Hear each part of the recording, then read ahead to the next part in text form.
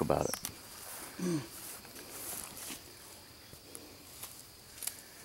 Okay. All right, we're going to talk about a little bit about the poison ivy and poison oak and things.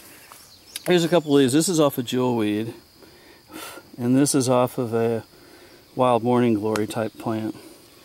But what we're looking at is how these veins join together at the same part of the stem. Poison ivy, poison oak will never have veins that come out together.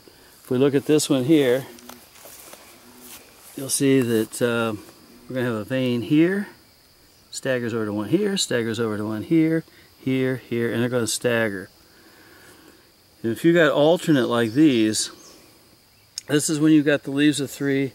If you're not sure, you can see this one real well because it's not covered in dew. Watch for the alternating patterns. If they come out together every time, you're safe. These are not doing that, so these are the ones you watch out for.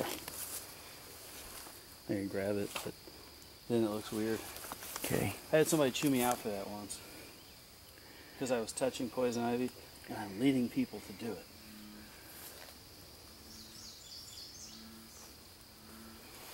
But like I say, you'll find all the different leaf patterns. There's 7 different kinds of poison ivy, sub-varieties, like this shape here. But you'll still find the alternate leaf veins. Let me look at that.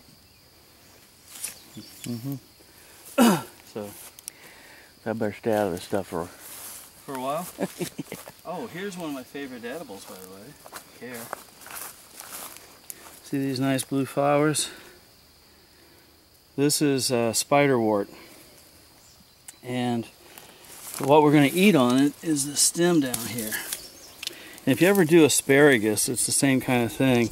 We want it to be able to snap. This is getting a little big, but I would still take this. Now it's going to be a little mucilaginous. It's a little slimy. Once you boil it, that goes away. And I would eat this. Like I said, I want to snap like I would with asparagus. This is older, but this part up here would still be good. We can boil and eat the flowers. The leaves are good to eat. This whole thing, just boil it up and eat it like you would asparagus. When they're smaller, it's easier to go with. But the way to identify spiderwort, you see this one just snapped beautifully. This would be one to be great to eat. And that's what you want.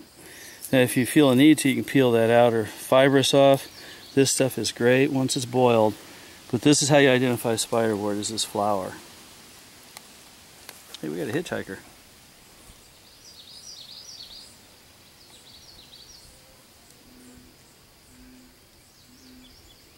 Okay.